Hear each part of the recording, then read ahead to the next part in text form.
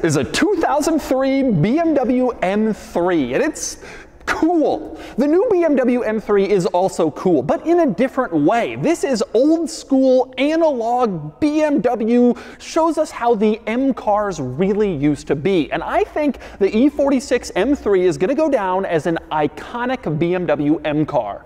Today, I'm going to review this M3 and show you why, and show you all of its quirks and features.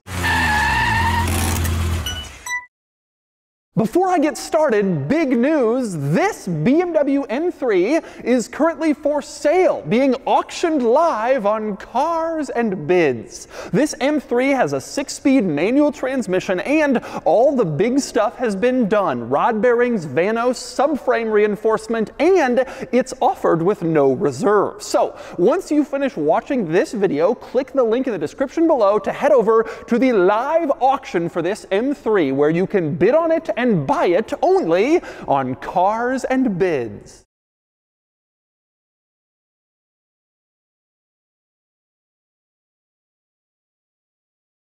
Alright, time for the quirks and features of the E46 M3, and I'm going to start with a little overview of this car. This M3 was a big deal, but especially here in North America. This is the 3rd generation model. When the 1st generation M3 came out, the E30, it was not particularly fast. It had a 4-cylinder engine and it was tuned more for handling than straight line muscle car performance. The 2nd generation M3 was the E36 model, and that car was detuned for the North American market. In fact, it got a worse, less powerful engine in North America than it did in Europe. So the first 2 generations of M3 were kind of neutered to an extent, especially here in North America. And then came this. The E46 M3 debuted in the early 2000s, and here in North America, it finally had all the power of its European counterpart, and it was a lot. This car used a 3.2-liter 6-cylinder engine. They call it the S54, and it was 333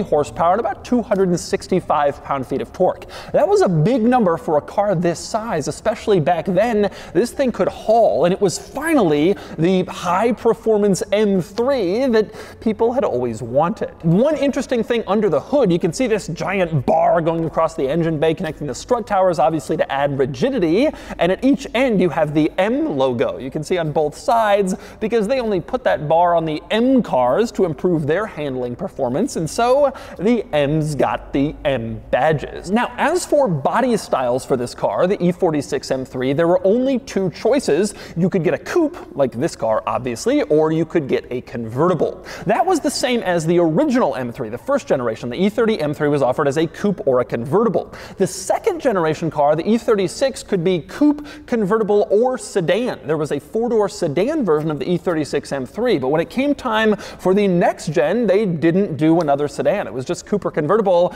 I don't know why. It's kind of a shame. I think an E46 M3 sedan would have been great. BMW did experiment with a wagon version of the E46 M3. They made a prototype, but only one, and they didn't put it into production, so this car was coupe or convertible only. But while this car's performance level was a big deal here in North America, also important was the transmission situation. The E46 M3 was offered with a 6-speed manual, like this car has, as you can see, or you could get an automatic, but it wasn't a traditional automatic. It was called a sequential manual transmission, which meant that it didn't use a torque converter to change gear like a regular automatic, but instead it had a clutch. But it was an automated clutch, you didn't use your foot, and you could shift gears with paddles. A lot of sports cars in this era were offering these sequential manual transmissions. Ferrari F1, Lamborghini E-Gear, Maserati Cambio Corsa, and the M3 was the first BMW here in North America to offer it as well. Now, there were some benefits to the sequential manual transmission, or SMG as BMW called it,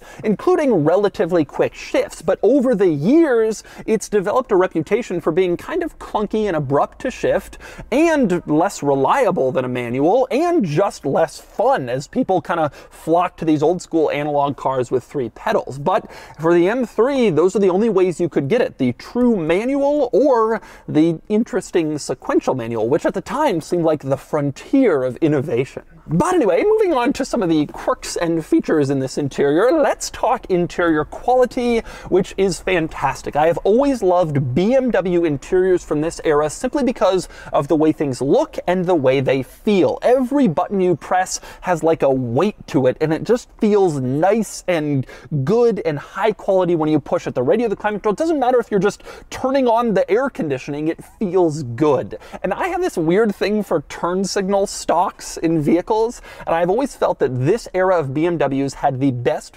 feeling turn signal stalks. The way this feels when you push it, and you push the turn signal a lot, maybe a little bit less so in a BMW, but still, it feels good flashing the lights. I just always have loved the feel and look of everything in this interior. It just feels high quality. Modern BMWs are also very high quality, but the focus is on technology and screens. In this car, it really was on kind of a nice feel in here, and it did feel nice. And by the way, on the subject of modern BMWs and their technology and their screens, it's important to point out that this car doesn't have one. Take a look in the center control stack and you can see old school buttons for the stereo, the climate controls, and no screen, no navigation system, no in-car apps. This was kind of the last BMW, certainly the last 3 Series model, that didn't have a center screen. And it's the same deal in the gauge cluster. Again, no gauge cluster screen in there, no configurability like modern cars. You don't have any of that stuff. It has this old school feel. Worth pointing out though, with that gauge cluster, one interesting and kind of cool thing,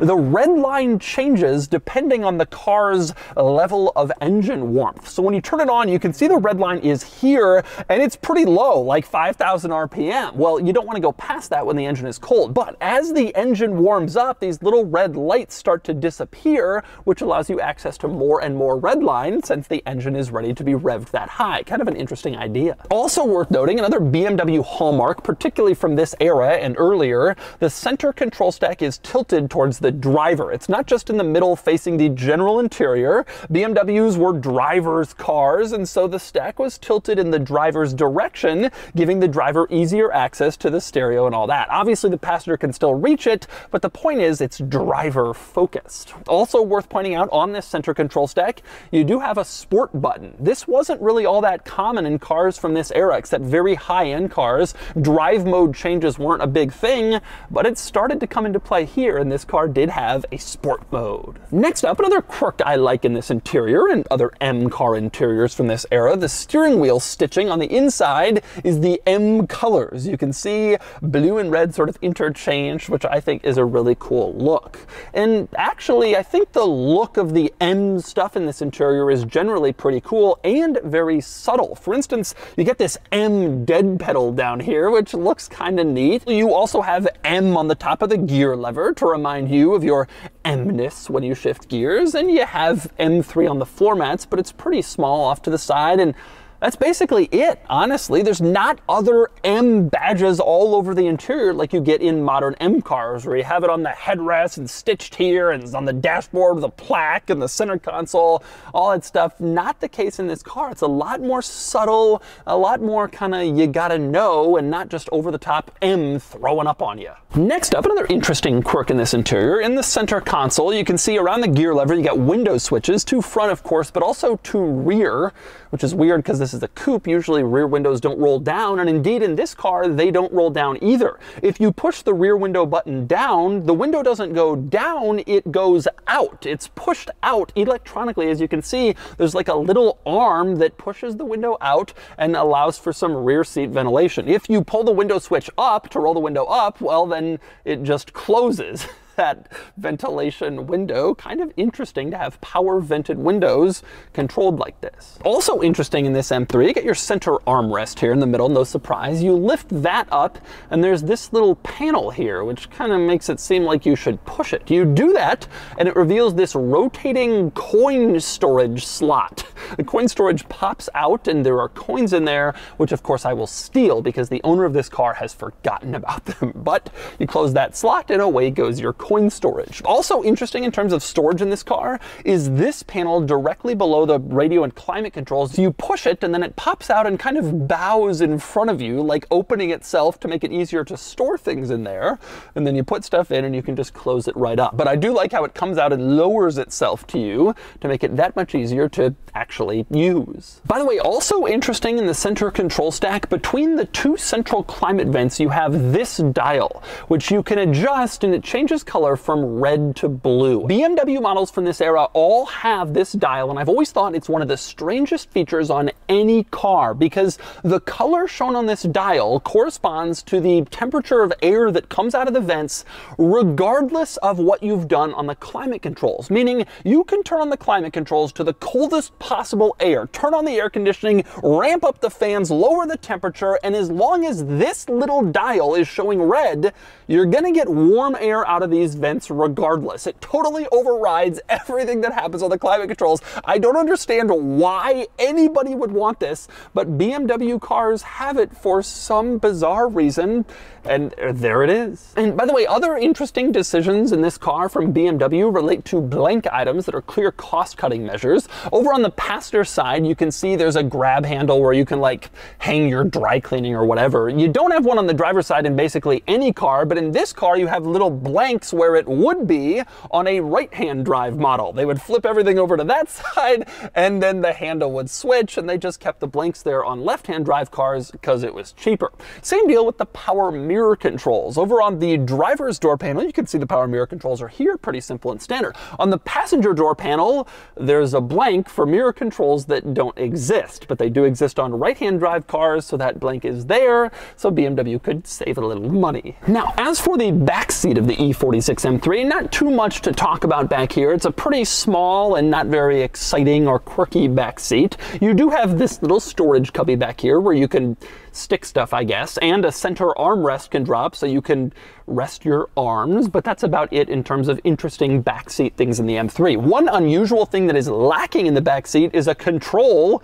for those rear windows. You can only open the vented rear windows from the front seat, even though it directly relates to the backseat people. You couldn't control them back there. And next up we move on to the cargo area of the E46 M3, or the trunk, which is actually quite large. Doesn't really look it on the outside, but it's surprisingly big on the inside. And if you need even more space, there are releases back here for the back seats. You can see up at the top, you pull on those and then you can push a large item through. The seats will fold down if there's something especially big that you want to carry with you in your E46 M3. One other interesting item of note, on the inside of the trunk lid, you can see this big panel here. This contains a toolkit. You unscrew this black plastic piece and then it pops down and there is your toolkit, so you can perform basic roadside maintenance in your M3 should you have an issue. Interestingly, in modern BMWs, this is not a toolkit. Instead, there's a little label in this exact spot giving you the phone number for BMW roadside assistance. They know that modern BMW owners aren't going to be working on the cars on the side of the road,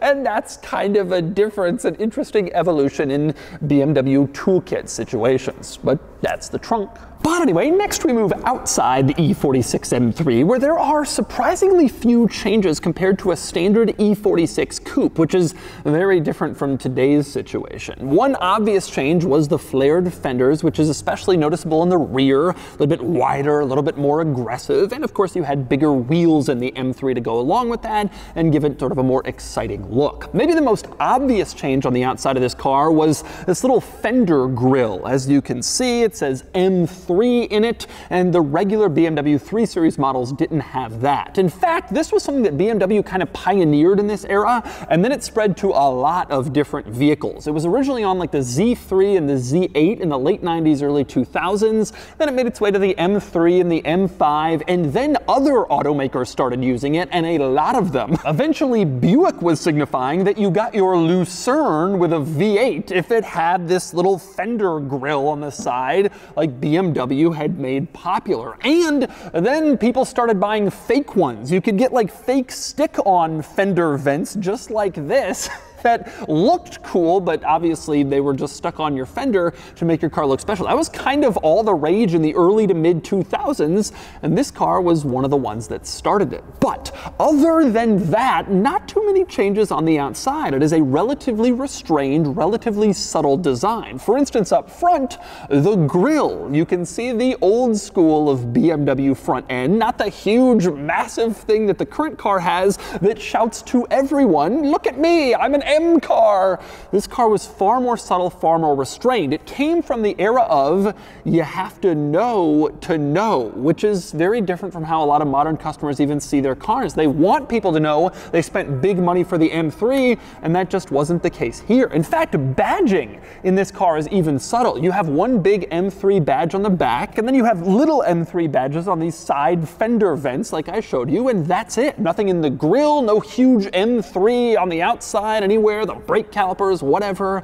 It was all pretty subtle, and it was kind of a if you know sort of thing, which was sort of a cool departure from what we have today. Now, with that said, one other thing that shook the subtlety of this car just a little bit around back, you did get quad exhaust pipes, which was also distinctive to the M3 compared to the standard 3 Series. It always looked cool, more aggressive, sportier, and it helped set this car apart a little bit more. Now, other items worth pointing out about the E46 M3, the curb weight is around 3,400 pounds, so this car wasn't particularly light, but it also wasn't excessively heavy either. The other interesting thing about these M3 models is they had issues with their rear subframes.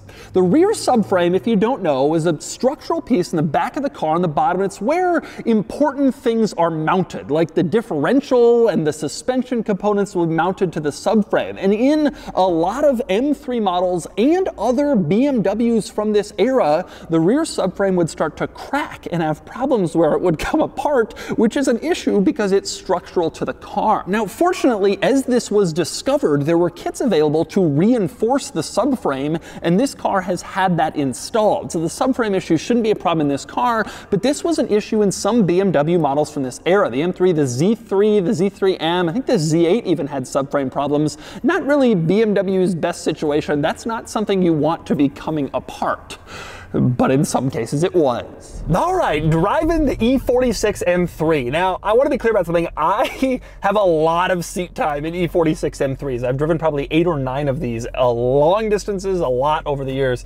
So I'm only driving this car so I can talk to you about driving this car. I'm only going to drive it for a few minutes. First thing I want to mention, this car somehow has 165,000 miles on it. To me, that's amazing given the condition of it. The owner of this car bought it on Cars and Bids like 6 months ago and now wants to move on to something else, and so he's selling it. But it's in really nice shape considering the mileage. And frankly, it drives as well as any E46 M3 that I've ever driven, which again is quite a few of them. Let's get up there, yeah. You know, it's kind of funny. When this car came out, I was 15, you know? And so this was like, for me, one of those cars that like you dream about as a kid. You know, your dad's got a Camry and you just so badly wanted an M3, which this was at the time. And I remember it was a beast. Like there were guys on a couple forums I was on that had them. And it was like, oh man, that's so cool. Like that was the fastest thing anybody could imagine. And as I drive it now, it's not that at all. It's not really all that. I mean, it's fast, but it's not like insane. Now, to me, that's actually a plus because as these older cars start to get even older, I mean, this is almost 20 years old. They're not fast by modern standards. I mean, any electric car now will do 0 to 60 in 3 seconds. You know, it's faster than the Carrera GT. So what you're not really looking for the acceleration that you once were from this car. What you're looking for is the feel, the experience of the car. And this offers that in droves. Steering is one thing. Hydraulic steering, like a good old school car, and this was BMW's era. Like this was when they were not building electric cars of questionable enjoyment capability. They were building like true sports cars. You know, the early 2000s, late 90s was BMW's era, and this was one of the pinnacle cars from that time. So you have this amazing steering feel, and it's just so good. The precision of the steering is not quite like in a modern car. You move the wheel a little and you don't get quite as much like instantaneous moving of the car. It's more about the handling. It's the feel of the steering as you go through a corner, the feedback that you're receiving, and then what the car does with that feedback. It doesn't feel light, it doesn't feel too over-assisted, it just feels like very confidence-inspiring and like a little bit like it's kind of, you know, you're doing something, you're doing some work because it's this hydraulic steering. Then you have the clutch pedal transmission situation. I think that the gear lever in this car is too rubbery feeling for me. I've always felt that about kind of more modern BMW shifters, and that's the case here as well. I wish that it just had a little bit more weight to it and a little bit less kind of rubber feel as you go into gear. The clutch pedal feel is great. You can easily rev match. There's no like kink to it like there is in a lot of BMWs I've driven. It is very smooth, and it just has that damn feel. You have this thick steering wheel, you have the great turn signal stalk. I just love how this car drives. Every time I drive one of these cars, it reminds me how great this car is. These cars last year, like a lot of cars, shot up in value and they've come back down. The market has slowed a little bit, but I don't think that's a permanent thing. I think that these will eventually become more and more valuable. When I was younger, kids were modding these, dropping them, putting, you know, neon lights on them. A lot of these cars got crash damaged. A lot of them were automatic convertibles, which are less desirable. You know, the stick coupe is like the one, and they're just gonna become more and more sought after. And this car is just cool, and it's fun, and it does what you want it to do, and it feels like the old school. And that's why I think that these cars are gonna become more and more desirable. You just can't get this anymore. And so that's the E46 BMW M3. This is a special car. It reminds us of how BMWs and specifically M cars used to be. The new M3 and M4 are great cars, and they have a lot more power than this, but they also have a lot more weight and size and technology and stuff. This still feels like an analog car with a pretty pure driving experience, and it can be yours on Cars and Bids. Anyway, now it's time to give this E46 M3 a DOUGSCORE. And the DOUGSCORE is here, 56 out of 100, which places the E46 M3 here against a lot of similar cars. Frankly, it fits in right where you'd expect, ahead of the E36 M3, which came out right before the E46, and behind the E92 M3, which came out right after. Overall, the E46 M3 is an awesome car, and it recalls a tremendously special era in BMW's history, and it's an old-school analog car in the best way.